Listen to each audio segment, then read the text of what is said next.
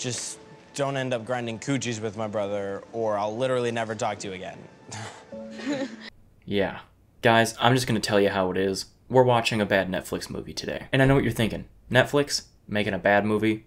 I don't think so. Well, to you, person that doesn't exist, it's true. And I'm a little bit late to the party on this one. We're gonna be watching The Kissing Booth, which came out in 2018. I didn't even know it existed until last week when I saw that the third Kissing Booth came out. And let me tell you, after watching the first one, which is almost 2 hours long, I cannot even fathom the idea of a second one, let alone a third one. Now let's just get right into it. The movie starts out introducing our protagonist, Elle, from the moment she's born, as all movies do. Then proceeds to show us her entire life story and also her becoming best friends with Lee, who is born at the same time. It's really cute. That's me, Elle Evans. And the smelly, less cute baby right next to me, that's my best friend Lee. Now, I don't expect you guys to understand the genius writing that is making these two best friends have the same name, but just reversed, but it's the coolest thing I've ever seen. But this montage just shows us that they love to dance and are inseparable.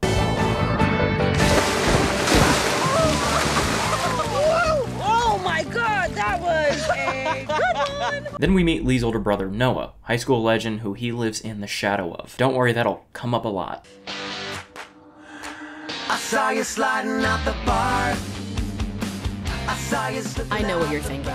Noah Flynn is stupid hot. They also have these rules that they came up with when they were like 6, and it's the movie's way of ripping off Zombieland in the lamest way possible. But Lee and I developed a list of friendship rules. Lee was responsible for rule number 9, which specifically states relatives of your best friend are totally off limits. This is a really big one for Lee. I guess it comes from living in the shadow of a high school legend. Now, one of their rules is that Elle can't date Noah, which just goes to show you how healthy Lee's relationship with his brother and his best friend really are. Yes, Noah? I know he hates being called Noah. Oh, but don't call him Noah, even though that's just his fucking name. Yeah, that's Chris, but don't call him Chris. Then what do I call him? I don't know, just don't call him Chris. Like, Noah's just a normal fucking name. Now it's the first day of junior year, and oh no, Elle rips her pants. What's she gonna do? She ends up wearing a skirt from 9th grade, and well, hijinks ensue. And by hijinks, I mean assault? One staring at you. What the hell, Tuppin? Also, why is the school just so collectively horny? Wait. Oh my word. Yo, I think that's Elle Evans. Yeah, everybody's looking at us. Allow me to revise. Everyone is looking at you. What? Then Noah punches the guy, and then them two, and you guessed it, Elle get in trouble because she dressed like a big fucking slut, I guess. Hey, remember how close of friends Elle and Lee are? Well, if not, here's a reminder. Oh, I wouldn't really call it a fight. I can't think of anything grosser than sharing a sandwich with somebody. Like, in the way they're doing it. I get, like, cutting it in half, but not this. So now on to some actual plot. Elle and Lee come up with an idea for their attraction at the school festival. And what may that be? The Kissing Booth. But now they have to convince the student council to okay it. Kissing booth. Yeah, we want to do a kissing booth.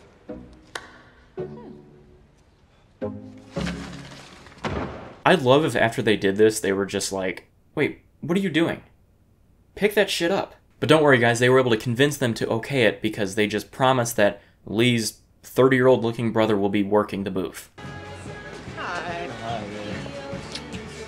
And how's my favorite little man? God, they're not helping the fact that he looks like a grown-ass man by making him the toothpick guy. They can try all the tricks they want, but that Troy Bolton wig is not fooling me. How old is he, actually? I'm really curious now. Oh, sick, he's 24. We're the same age. Now, tonight's the night of Noah's Big Bash, and everyone from school is gonna be there. Everyone from school is everywhere all the time in this movie. There is not a single person that is not invited to anything. But Elle still has to convince Noah to do the booth. And I guess it has to be Elle to convince him, and maybe not Noah's brother Lee. But not before a conversation with the OMGs first. Hey, girl. What's Gucci?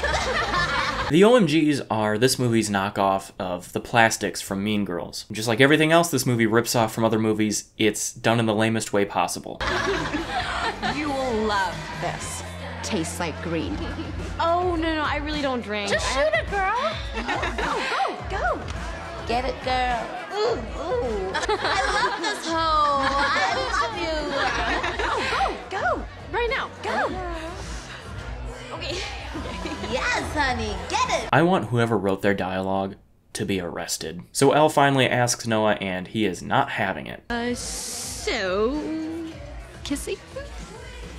Absolutely not. So she just gives up and then gets absolutely wasted, strips on a table, and then passes out. Luckily, good guy Noah takes her up to his room and puts her to bed. The movie kind of uses this as a way to show that Noah is safe and can be trusted, which I get, but why make her sleep in your bed if he's just gonna go sleep in the guest room? Why not put her in the guest room? And of course he gives her his jersey to wear to bed because that's cute. But then to further the sexual tension, this happens.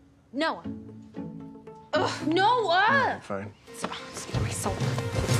Stop pulling her! I'm not pulling anything! Okay, well my arm is hot! Let me just reach down and... Oh my god, I just touched it! I said stop wiggling! Sorry, I feel like a second take couldn't have hurt unless this was one of multiple takes, which I cannot imagine how bad the other ones were. Also, this line. Just get out, dork. Okay, yeah. So now Elle and Lee are back at school, which also only seems to have one teacher on duty all the time, when they do what all best friends do and get into a paint fight. I'm more of a slapstick guy myself. Really? I'm sorry. Was that the wrong color?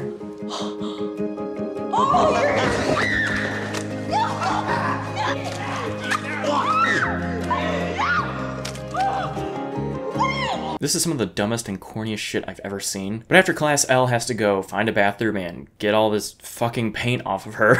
But since Elle's got paint all over her, she can't fucking see, and she finds herself in the boys' locker room, naked and covered in paint. But don't worry, good guy, overprotective, controlling Noah is there to save the day. But Elle is not having it. You need to leave. I told you before, stop messing around. I'll leave when I want to. You're not the boss to me, Noah. To protest this, she decides to dance naked in the boys' locker room. Next to this fucking predator of all people. He's in the movie so much more, and everyone seems to have just forgotten that he is a fucking creep and slapped her ass. Finally, we get to see the kissing booth. And holy shit, that thing is put together so well. There's no way that didn't cost like the price of a new Kia Optima. But the kissing booth is a success. Everyone's loving it, and Lee even gets a girlfriend. Then we see one of the worst transitions I've ever seen in a movie ever. Like, they make it look like she's watching them kiss, and then the next shot is them walking up behind her. Whoa. I hope you like what you see.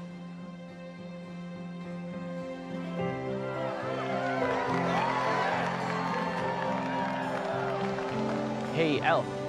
But now things get spicy when the OMGs try to trick Elle into kissing this disgusting, no-life, waste of space fucking nerd. God, isn't he gross? They try to make her think it's one of their exes and it'd be awkward or uncomfortable, so she does it. But wait, the plot thickens. Which, this movie could use a lot of plot thickener because it is bad.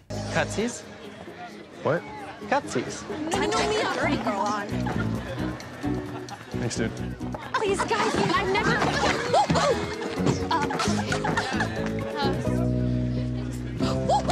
Oh my god, she's gonna kiss Noah.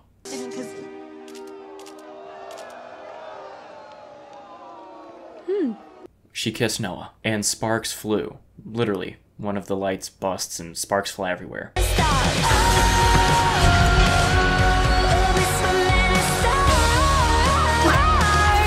And it's a cheap goddamn effect because all the lights are perfectly fine after this. They just added that in to make it interesting to look at. They didn't commit. So they kiss, Elle loves it, everything's good, but now she has to figure out how to tell Lee this because remember, they've got that fucking rule. So when she finally does find Lee and tell him this, he says what any normal human person would say. It's for charity, right?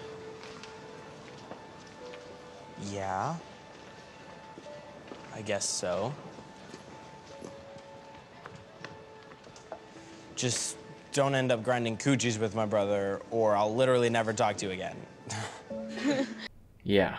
Then Elle runs home. Literally. And she also runs like every normal human person runs. As I ran home, I wondered if our kiss meant anything to Noah.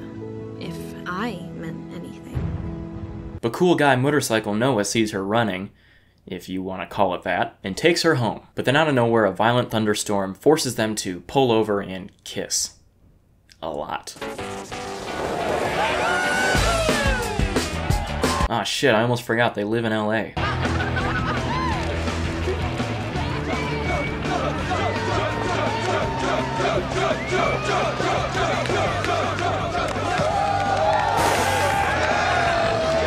I'm pretty sure that's the fucking Predator guy, and if so, he has no business getting that drunk.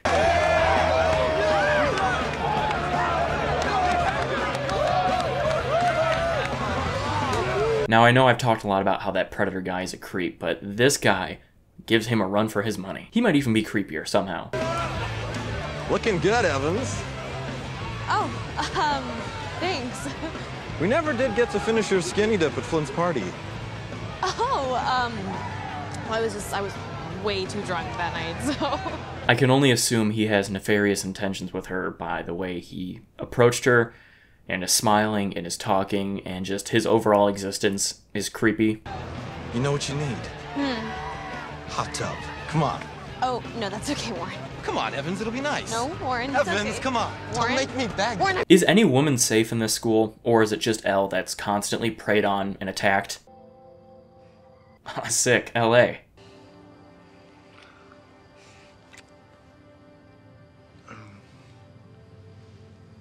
You know, we don't have to.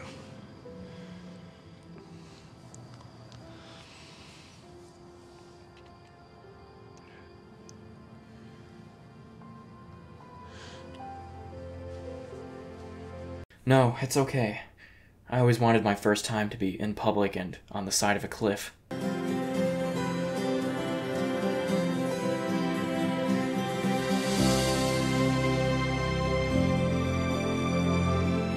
And in the middle of the night, they were attacked and killed by mountain lions. The end. So now Elle and Noah are secretly dating, and they're able to sneak around and hang out in Noah's house because it's the biggest house ever. But she also has a conveniently scheduled hangout with Lee at the same house right after this. So she has to jump out of a window and lands on a trampoline, falls in a pool, and it's funny. But then the funniest thing happens, and Lee sees her in the pool with her clothes on, and so he jumps in the pool with his clothes on too.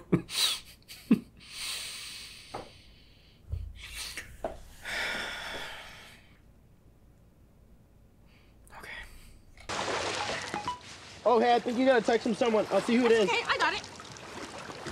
See, I said I'll get it. Why? Is it from a boy? Yeah, right. Since when do you have a lock on your phone? Now, if anything, this whole sneaking around thing is just showing how weird Elle and Lee's friendship actually is. Then there's some more sneaking around with Elle and Noah. They fuck in a classroom on a desk. But wait, it's all on tape. Or disc, or I don't know.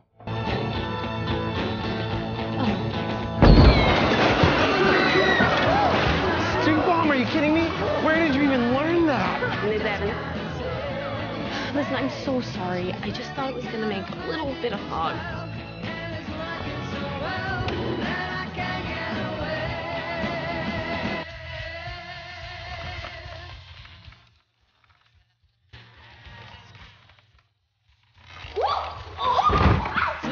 Okay, now I know I'm not one to nitpick, except like every second on this YouTube channel, but you're telling me that her plan to get this video footage of her fucking Noah on a desk conveniently included that there's only one camera in the entire school, and it's in that classroom, and then all of the footage gets burned onto a disc that is conveniently held in the principal's office she's being reprimanded in, and for him to turn around and her be able to pull a Marty McFly and get that tape. I'm not buying it. So now the plot thickens even more.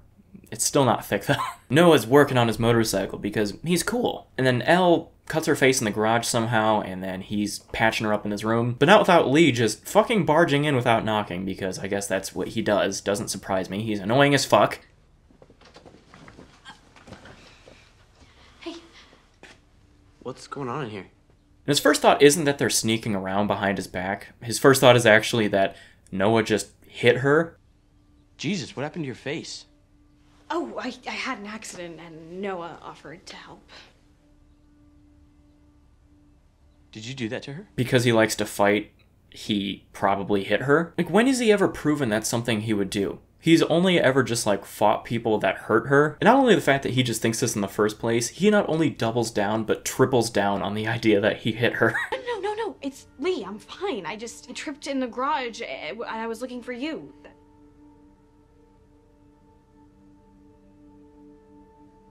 You really expect me to believe that she just tripped? Get a clue, Lee. You weren't even here. I swear to God, if you laid a hand on that. But after that close call, Noah and Elle decide they gotta be more careful about this thing. They can't be getting caught. Just kidding, they go right back up to that room 2 minutes later and start making out.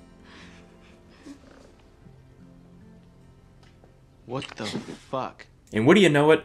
Well, Lee fucking does this thing again. What did you guys expect? He doesn't knock.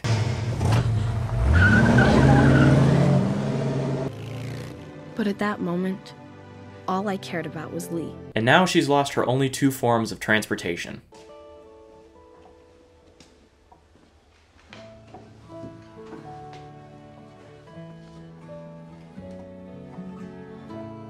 Wait. Who the fuck is that kid? I don't think I've seen him the entire movie.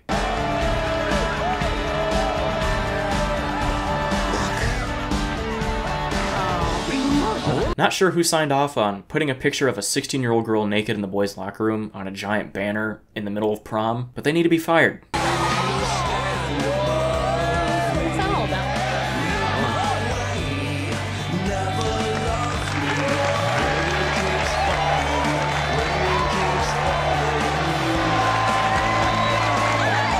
Yeah, we spent $26,000 on that. Do you think we just get rid of it? I think you're next up.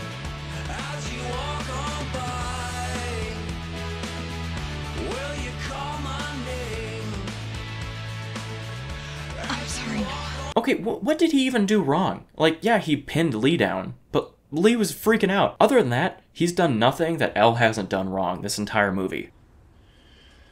Listen, I just came to say I'm sorry about what happened on the lawn the other day. And for everything with Elle. I never should have been lying to you. But I wanted you to know that I was never playing Elle. And I meant everything that I said to her tonight. The further I get into this movie, the less I side with Lee. Not that I even liked him in the first place, but he is just becoming worse and worse this entire movie. Every person is being the bigger person, but him. I'm getting too into this movie. Why is this goddamn predator here? He's like at their family birthday party. Elle, what's wrong? Hey, you're acting all weird. You're being weird! I think you're making a big mistake.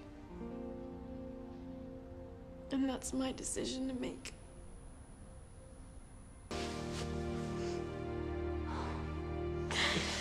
Okay, I have to find him. Like now. It's okay, I'll help you find him, okay? Okay, let me go just make sure my dad knows where I'm going, okay? Meet you outside in 5. And you can drive the Stang. Thank you. I love you so Go, go, go. Thank you.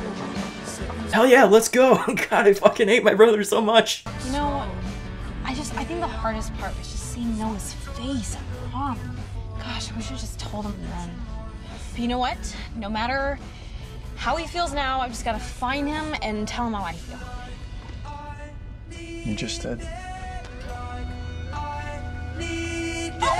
Okay, cute bit and all, but there's no way she didn't notice Logan Paul wearing Lee's costume. This guy's like 7 feet tall. It's literally pretty Squidward wearing that mask. Anyways, happy ending. They kiss like 5 more times, and then Noah goes off to Harvard, I guess. You know, guys, I would say that this movie could have benefited from not being an hour and 40 minutes long, but that would be ignoring the much more obvious fact that this movie just could have not been made at all. But if you did like the video, go ahead and give it a like rating down below. Lets me know you enjoy it, and it helps out the channel a bunch. And I will see you guys next time. Goodbye.